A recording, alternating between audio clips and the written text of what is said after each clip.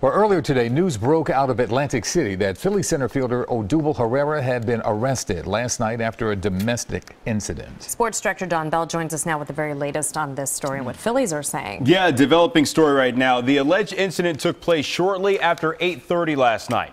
The Phillies front office got wind of it around 9:45 this morning. The team brain trusts met with the media this afternoon at Citizens Bank Park.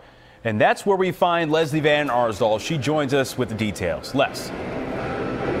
Hi there, Don. And you know, the Phillies were in a good place prior to this incident, coming off a successful road trip, 9 games above 500. Nick Williams will replace Odubel Herrera on the roster tonight following his arrest. And again, we'll talk about the incident that happened, as you mentioned, last night in Atlantic City at the Golden Nugget Hotel and Casino. It happened between Odubel Herrera and his 20-year-old girlfriend, who, according to the police report, had signs of injury to her arms and neck.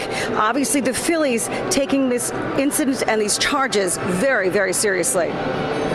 Domestic violence is never acceptable, and obviously we're not in a position to talk about this specific incident with Odubel, but we are able to talk about it more globally, and it's unacceptable every time. I think it's an important enough issue where our players understood and are sensitive and aware enough to know that it is important to address as a group and to open up the conversation. Cap had a meeting with the players this afternoon to discuss this matter, and you know, we are hopeful that with our group of veteran leadership that it will, you know, not have an adverse effect on the club's performance. So for now, Odubel Herrera has been placed on a 7-day leave. That time period can be extended. GM Matt Klentak, when asked about what comes next, says he really doesn't know because the Phillies have never had to deal with anything like this before. That's the latest. Reporting live here from Citizens Bank Park. Don, back to you. All right, Lesley, thank you.